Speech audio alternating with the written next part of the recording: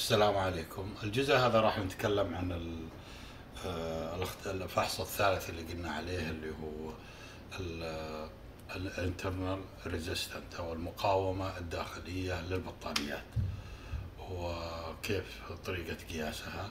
لكن قبل ما نبدأ، في بعض الأسئلة جتني من الجزء الأول، استفسارات بسيطة نروح نجاوب عليها بسرعة، وبعدين نبدأ نسوي الفحص بالانترنال.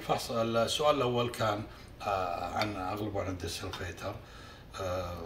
يسألون، يقول هل أحتاج ديسلفيتر لكل بطارية في مجموعة بطاريات، مثلا بنك بطاريات؟ لا، لكل البنك. يعني إذا عندك 3 4 5 بطاريات 6 بطاريات لها واحد.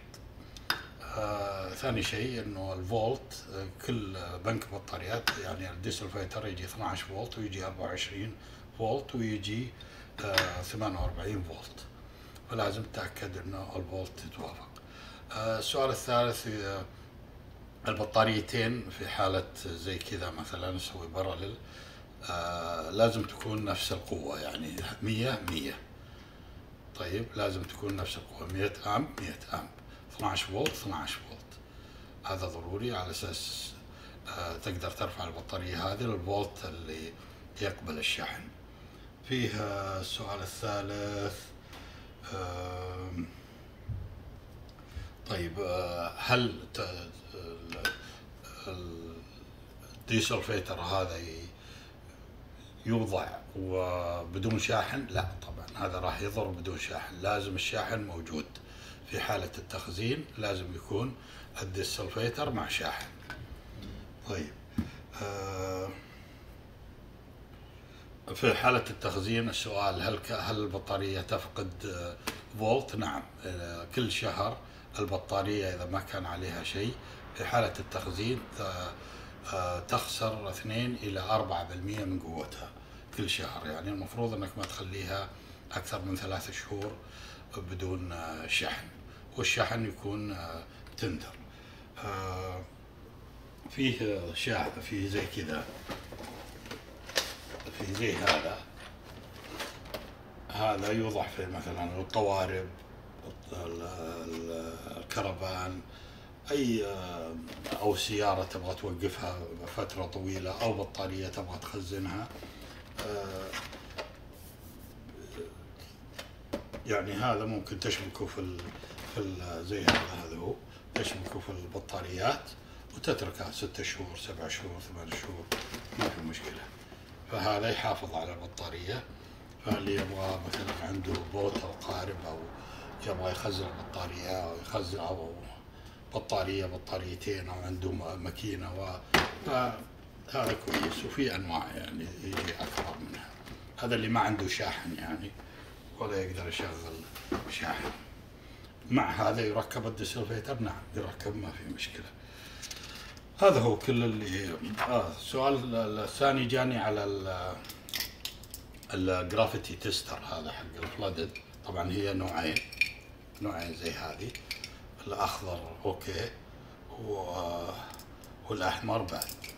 طبعا السؤال يقول لازم كل خلية تفحصها، ونسبة الأسيد إلى الماء، الأسيد 25%، الموية الديستلد ووتر 75%. هذه هي النسبة. والسبيسيفيك جرافيتي المفروض 1.2، لكن هنا ماركينج يسوي لك.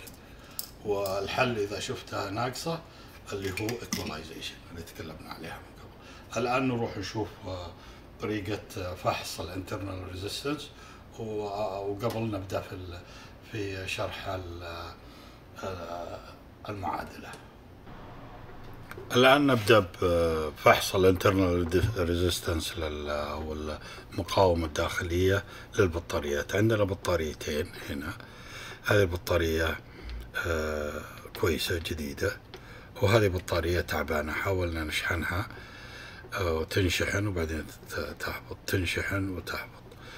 فنبغى نسوي اختبار. سوينا 12 فولت تطلع إلى 12 فولت. اللود تيست كويس، لكن فيها مشكلة. الأدوات اللي نحتاجها قبل طبعا مالتي ميتر عادي، مالتي ميتر، وراح نخليه على الدي سي. هذا دي سي فولت. طيب عارفين المالتي ميتر. طيب نحتاج توصيلتين زي هذه، توصيلة الأولى زي هذه، ثنتين في الجهة، هذا للسالب نيجاتيف، ونحتاج زي هذا أحمر اللي هو للموجب، اثنين زي كذا مع المالتي ميتر. ونحتاج ريزستر. طبعا الريزستر هذا 200 أوم 50 واط.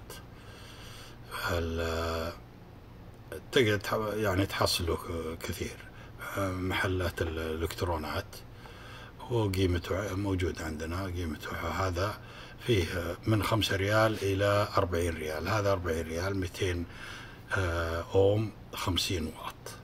طيب أشوف يعني لازم يتعدى على الأقل 5 واط. 5 واط كويس، والريزيستنس تكون فوق 100. 105 واط يكون كافي. التوصيل أول شيء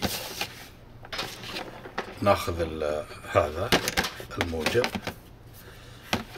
السلك الموجب هذا، ونوصله هنا. خليه شوي طالع زي كذا. نبغى نفحص أي بطارية، نبغى نفحص هذه، ونشبك الطرف الثاني بالموجب هنا.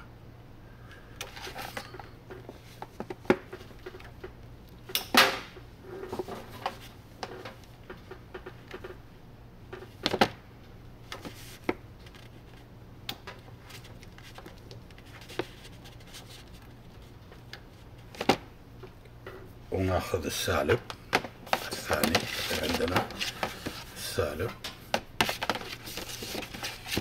من السالب هنا، ونشبك السالب في السالب هنا. طيب كذا أفضل.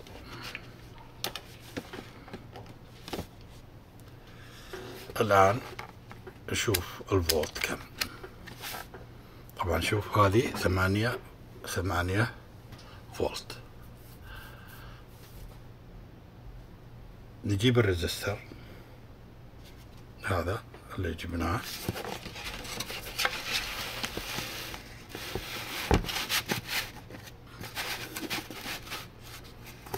عندنا الريزستر.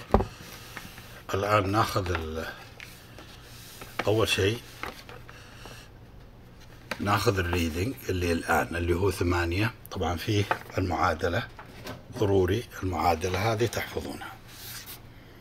V1 minus V2 تقسيم V2 ضرب R.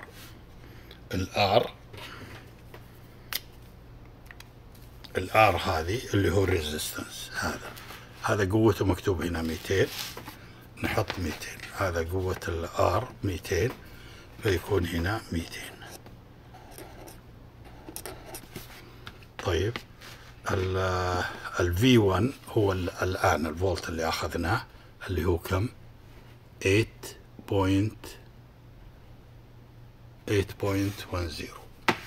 V1 8.09. طيب الآن ناخذ V2 اللي هو V2 كم؟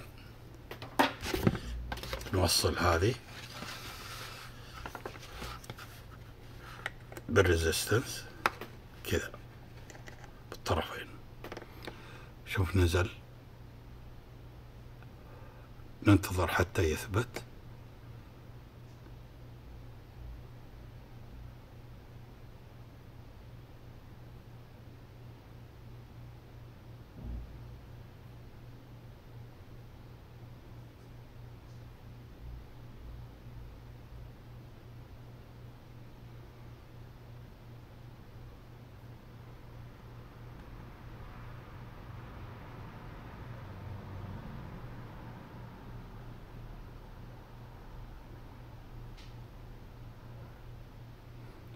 أول يعني 5.5 5.6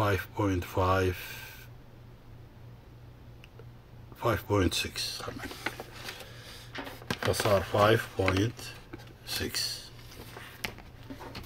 V2 5.6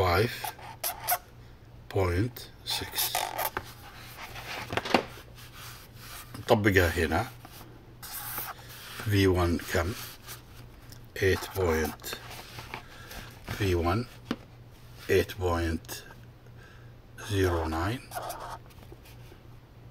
ناقص V2 اللي هو 5.6 نقسمها على V2 اللي هي 5.6 ضرب الR 200. ولو ضربناها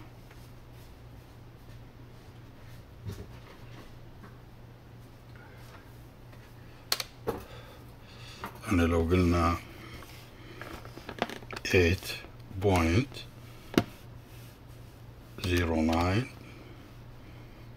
ناقص 5.6 طلع عندي 2.49 أقسمها على 5.6 طلع عندي 0.44 أضربها في 200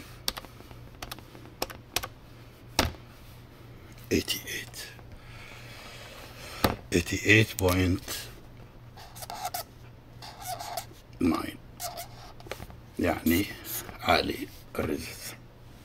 الانترنال ما تنفع عالي، يعني المفروض 2 3 2 1 2. شوف الرقم كم واصل، يعني إذا تعدت 3 ممكن مقبولة، 4 لكن 88 معناته. خلنا نسوي هذه الجديدة ونشوف كم تطلع مرة ثانية. سويها هنا،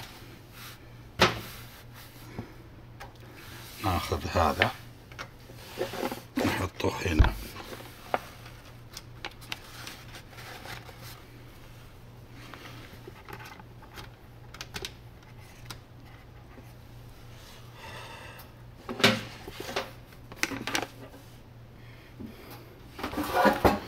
اوكي.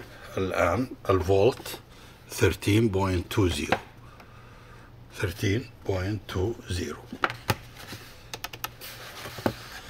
فV1 ما شبكناها، فV1 هنا في هذه 13.20.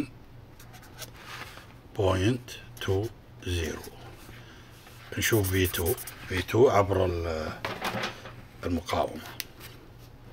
هناخذ V2 نحطها عبر المقاومة،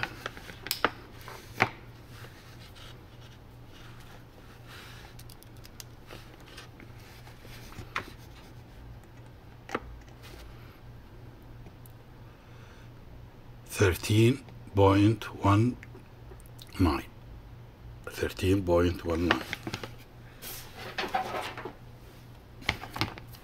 فV2 13.19 200 زي ما هي، هذا قيمته 200.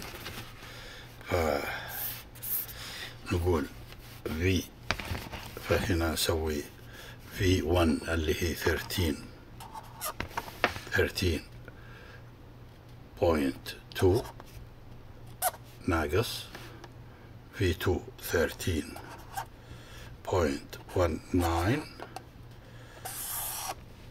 تقسيم 13.19 اللي هو V2 نضربها في 200 يساوي، لو ضربناها 13.2 ناقص 13.19 يساوي 0.01.